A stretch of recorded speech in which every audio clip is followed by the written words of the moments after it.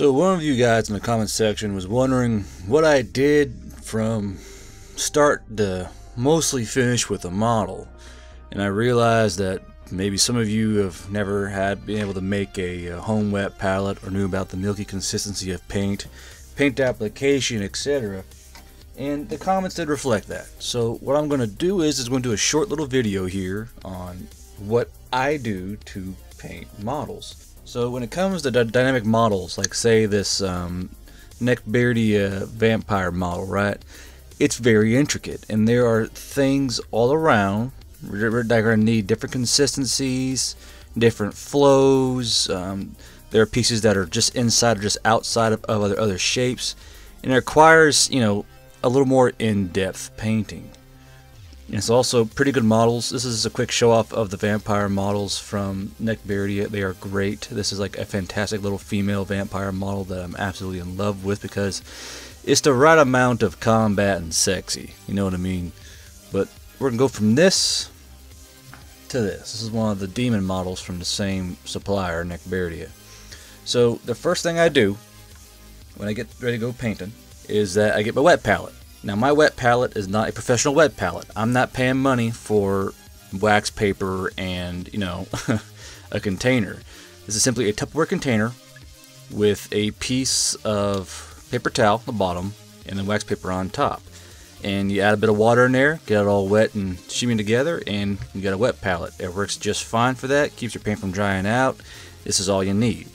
So don't stress out about, you know, buying a professional wet palette. All you need is this. This is all you need.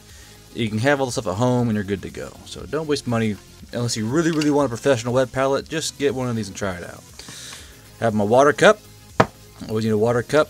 Now if you're going to be doing both metallic and non-metallic paints, have two water cups. One for metallic paint and one for non-metallic paint. Because the metallic flecks in that metallic paint will shine on your non-metallic, because you can't get all the flecks out. And if you're washing your brush off in that metallic tainted water, your regular layer colors are going to be tainted with those metallic flecks, and they'll shine and shimmer where you may not want them. Next thing I do is that I identify just what I'm working with here.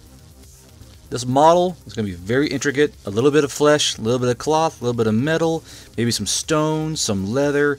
Identify all the pieces that you're going to need, that you know you're going to need to paint, and paint accordingly. I always paint from the inside out as much as possible. You won't always be able to paint from the inside out. That won't always be an option for you. So what you do is you simply pick... Is my fan on? My fan's on. Also, while you're painting, be sure to stop any real airflow in your room or your painting area, or else you will have air flowing across your brush and trying it out on your brush. It sounds weird, but it is true. It is a fact. So I'm going to look around. I think I'm going to do her flesh first, and we'll go from there. Yeah, do her flesh first. At the same time, though, you see here, her tail is on top of the cloak, and the cloak is underneath her flesh. See, that's why you got to plan this out. So I'm actually going to do her cloak first, and then move on from there. That sounds like a pretty good plan. So her cloak, I'm going to use a nice midnight purple. I like my purple colors. I don't mind admitting that. This Hex Lichen, is my favorite purple color. I think they do such a good job making this pigment. And give it a good shake. You want lots of flops, lots of weird sounds, all kinds of fun stuff like that. And, you know, I like dropper bottles. When it comes between a dropper bottle and a flip top, these things don't always seal correctly and will dry out. I only get these for the washes because they're a great wash. Citadel makes a great wash, and that's the only thing what I buy from them. For my layer paints, I always go with Game Color from Vallejo. So next is going to be the weird one, the consistency. I put a few drops on the wet palette. Alright. And then I want a flow medium. You can use water or actual flow medium. And I have, that's a glaze medium. Am I out of my flow medium? I fucking hope not. I'm gonna be one angry bear if that's the case. And I think I am all out of flow medium. That is absolutely frustrating. So To alleviate that then, I'm going to take one of my brushes. I use non-natural brushes because I am rough on my brushes. I'm not going to waste a brush, you know. I'm going to get actually a pretty thick, wide brush. I like these for broad surfaces. They get a lot of work done very quickly. Frustrating. So we're going to use water then. So get a little bit of water on your brush. I'm just going to thin down that paint. Now, you're not going to thin it down too much. You just want it to be the consistency of milk, where it flows a little easier. It's a little bit thin. I want a little more paint than that. I'm going to use probably a lot of paint for the cloak. I'm going to get a few more drops of paint on there. Always mind your brush tip so you don't mark anything. A little harder for me because I got all this camera stuff in the way and my microphone, so it won't be nearly as easy. But I want like a little bit thin. If it's too thick, you can tell right here. So you want it to just flow nice and good like that, where it just kind of pools up in the end there like a milk would. Once you have it how you want it, you go on here and you just start painting. You know, it should go on relatively thin. If you have to do more than one coat, that's a good thing. More than one coat is much more even painting. Much more even painting is better looking paint. If you have a thick coat, it's going to wrinkle or it's going to look weird, and you don't want that. So a thinner paint is a better paint. Don't be afraid if you got to go into more than one coat. More than one coat is the better way of doing it, because it's safer. There's less room to ruin your model. You won't have pooling issues or thick issues. Like, y'all seen the horror pictures of too thick paint, I'm sure. Everyone has. They're fantastic memes. But if you want to avoid that, you have to thin your paint. Don't thin to like Spanish Golden Demon levels, but just thin enough where it flows on better to get a nice even coverage. And this flat brush, most folks use big or smaller pointed brushes. I like the thin flat brushes for doing cloaks, because they just give the paint out much more evenly over the broad surface. Get a lot more work done without hurting the model. And just relax. No need to be under pressure while you're painting. Painting should not be a pressure or anxiety-ridden activity. You should be enjoying yourself while you're painting. There's no need to be stressed out while you're having fun. That may sound pretty Bob Rossy, but so be it. So since I have all these places here, I'm going to go back to from a flat brush to a thinner brush. That way I won't mar anything around cloak there, more than I already have. You'll always have overpainting. Don't get stressed out if you have a fleck here or a brush mark there. That happens. All that stuff happens. You gotta get used to it, because even the pros will mess it up from time to time. Don't you worry. In the end, we're all human beings and everyone makes mistakes. So while doing this, double check your paint consistency. I'm still doing good here. And I'm just gonna go back here. I'm gonna get in this little socket area here. There's a little pocket in there I want to get. So I'm just gonna take my brush and point her in. Don't stab. You want to kind of like lay flat and then push. You can kind of push paint where you want to have it. There's no need to like go in there and stab and maybe get your paint where you don't want it, or the bristles splay out. Don't need to do that. Just kind of put your brush here and just kind of push it in. Just push. There's no need to go in there like a sword and start trying to stab paint around. The brush will conform to the edges of things around it, and you have a much more cleaner edge if you do that way. I like the old push method. It served me well over the years, and it makes me feel happy because I get a nice clean edge on stuff, and it makes me not stress out so much about keeping things super crisp, because the brush does all the work for you. I do wish that I get a better painting thing setting up, because it is hard to paint around these cameras, or this camera, let me tell you. This big ass microphone's like in my ear as I'm trying to duck around and see what I'm doing. Definitely easier on paper, just like painting. But yeah, see how thin that is? I want you to see how thin this paint is when I brush on. It should just be barely translucent, and you can go over there and kind of push it around. and paint and paint and paint and paint. You have to go for another dip for a nice thicker piece of paint that's not so watered down, or go for a second pass. Don't feel afraid to do that. Layers are always better. Multiple layers are always better than one massive single layer. And it's so hard to talk and paint, my goodness, and not sound like I'm a rambling madman, which is easy for me to do. But yeah, usually on almost everything I do, I'll do multiple coats just to keep things nice and smooth. That's my phone. That's not on vibrate while I'm painting. Ah, damn it, it's gonna get awkward quick. Alright, so let's get in there, do what you can. Okay, kind of grind that edge a bit with that brush. It's gonna more like a click and drag, but push and drag, click and drag, place and drag. That's the term you use for not mouses.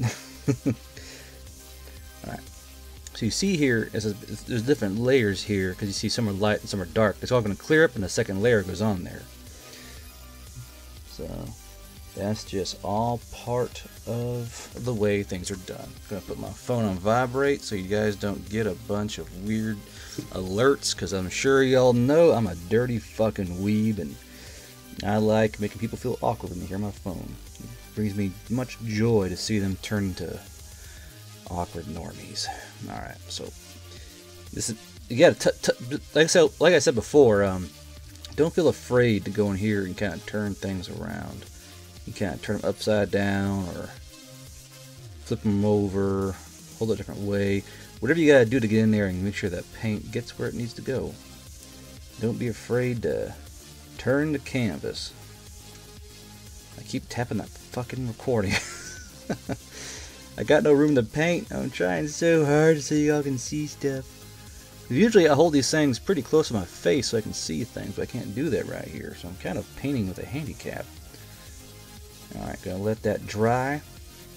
This is already dry here, so I'm gonna take a little dip here. Keep your brush moist with doing a little dip. It's always good to keep your brush tip moist, that way you don't get dried paint clogging up in it. Now I'm gonna hold this brush sideways and just kind of drag it along. Drag it along, get that second layer going. That's a little thick. I take my brush, thin down the paint a little more. There we go.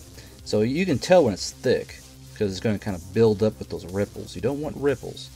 You want a nice flowing layer. There we go. That's much better.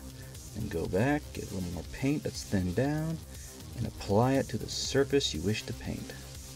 You can see how that second layer is already covering up all those little weird spots we had.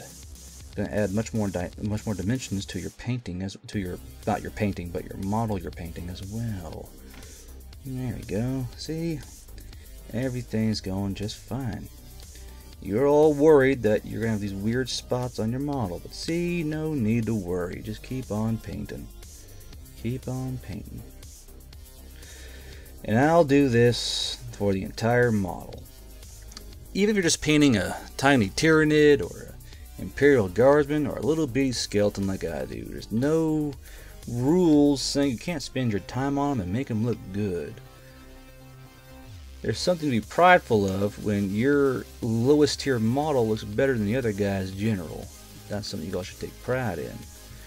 And no matter how much he beats your ass for metagaming, at least your army looks better than his. It's the small victories you got to cling to. Alright, so then thin that paint down again, get my brush nice and wet, keep it nice and thin, go in and do this. Now you can see a lot of movement here on this. I see that's kind of splotchy. This next layer goes on, all that's just going to go away. You're going to ride the edges, keep it nice and crisp, or as much as you can, because things will not be perfect. This thing is perfect painting. Yeah, but gotta do your best. See how all those rough spots just kind of just go away and homogenize? It's really nice when that happens. Takes all the stress out of painting. It's always fun watching your model evolve as you paint it too. I gotta paint up some Flecktarn Stormtroopers. I'm really excited to try that out. because they start out really boring. You add more and more layers, more and more colors, and suddenly you got a fucking awesome looking stormtrooper staring at you in your hand. And you're like, hey, I did that. I painted that stormtrooper. It's always fun to me. I don't know. I think it's the simple things I tend to take pleasure in nowadays. I don't know. I think the army broke me. All you had was simple things to appreciate when you're in the army. Having hot food or cold water or a nice breeze. You learn to appreciate the small things when you're suffering, I'll tell you that much. I'm sure any veteran can tell you the same. Alright, so there we go. That nice and layered up now. And now it's kind of one-on-one. We got a few more spots here, but hey, another layer's no problem. Just get it nice and thin, and back in you go. Get that paint where it needs to be. Get that paint where it needs to be. Up here in that collar, some paint up in there too. I usually overrun on armor because armor always gets painted last. Usually with a dark metallic or a darker color, so I don't really sweat it about getting overrun on armor.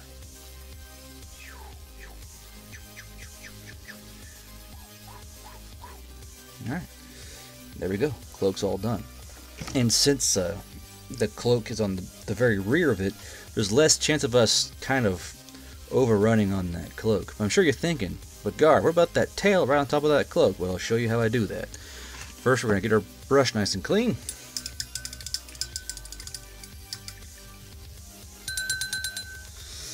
And I do not lick my brushes. I use my fingers. And what I do is, there's a crease right here in your hand. What you do is you put it on that crease, grip, and the brush will follow that crease, come out tipped. That's how I do it. Plus, you can see if there's any metallic flecks or paint flecks in your hand, because they'll drag out from underneath the brush. That's why I can tell if your brush is clean or not. If you see any paint on your little hand crease there, you can wash your brush again. But for flesh color, what do I do for flesh? The big guy was blue. I might do her in a yellow, an orange, or red. A fun color for a demon. Fun color for a demon. I don't want to do black. I don't want to do blue. The other guy's blue. Don't want to do green because green's just silly. Who wants to see a green demon? Let's try a nice electric blue. This one right here. That should look nice, I think. And then you can do her hair in a complementary color. Whether it's, well, look on a color wheel, and you can probably see, you know, what colors will look good with her hair. Nothing wrong with looking at a color wheel to figure things out. Alright. Get the paint on here. There's not a lot of skin. I'm not going to use too much paint here. This paint is pretty thick, so I don't use it a lot. So, take your brush, blip blip, get that paint thinned out, and you'll see how this paint's going to thin out. See how thick that is right there? Get that water in there, it's going to thin out. It's going to drag out. Now that is almost a little too thick, but almost there. So get a little bit more water. I want it to just flow better. You can drag that thicker paint in and kind of even it out. But this is just what I want. Just thin enough where it's going to flow nice and good. Then I'm going to go on here, and it's important because of her face, because the face, you don't want to drown out the details, now do you? You don't want to have a horror story for work in progress on TV to laugh at, now do you? So the tail. You want to hold the model sideways and the paintbrush sideways. You don't want to go tip in. You want to go flat edge like this. You want to take as much time as you need. Just take that flat edge and drag it where it needs to go. So flat to flat. Pointing outwards and just drag. Just focus camera. Just drag that flat edge. A little part, but that's an easy cleanup and easy fix. I'll show you how to do it. And a good thing that happened too. I'll show you how to fix that. But the more careful you are, the less work there's going to be. It won't always be perfect, but you can do your best to make it as clean as possible. There we go. So we got one little issue right there, and one little issue on top. For when that paint was just coming on there. And we'll take care of that. And when it's dry. But hey, you know, mistakes happen. Just gotta keep working through them. I think her thigh here is exposed. I'm gonna paint her thigh real quick. A little bit of that paint. There we go. This camera is awful. Cannot wait till I become a big, famous YouTube persona and can afford all this fancy stuff that everyone else uses. Won't that be fun?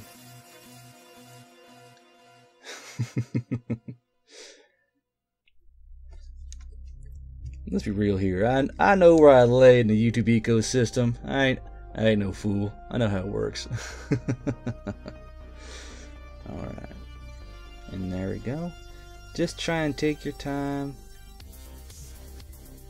You can't really do flat to flat here, so I just usually mostly use the tip as kind of this poke and drag where I need to. Gonna take my brush to get a little dry now, so I'm gonna take that brush and get a nice new load of paint on it. I know Duncan says not too much paint, but I like to use the amount I like to use. Everyone's going to have an amount they like to have on their brush. That's just the nature of things. Find out which amount you like and try to stay consistent and know how to work it. Missed a spot. Oh no, that's a tail. Oh, it's a tail down here. That's why I didn't paint that. It's raised. Guess I'll do that real quick.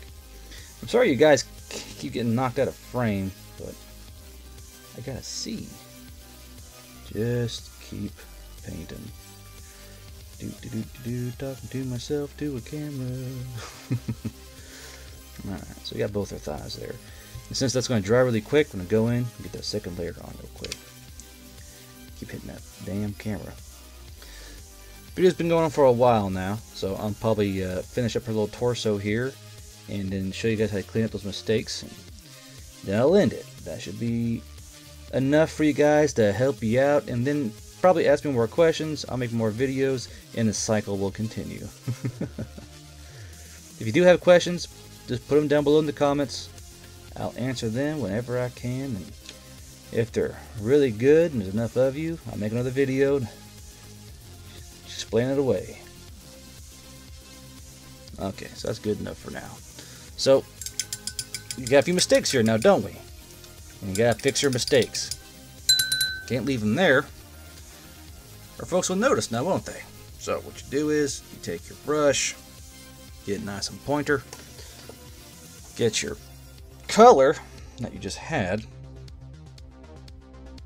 get it nice and thin down, a little bit of water here, a little bit of water goes a long way.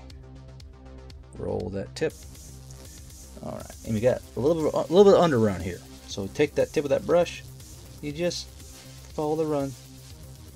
Just follow the run. Get that blue out of there. And there you go. That little tip right here, you guys see the little blue circle right here? Take that tip of that brush and just run it right along the edge. Make that blue go away. Easy peasy. Easy peasy.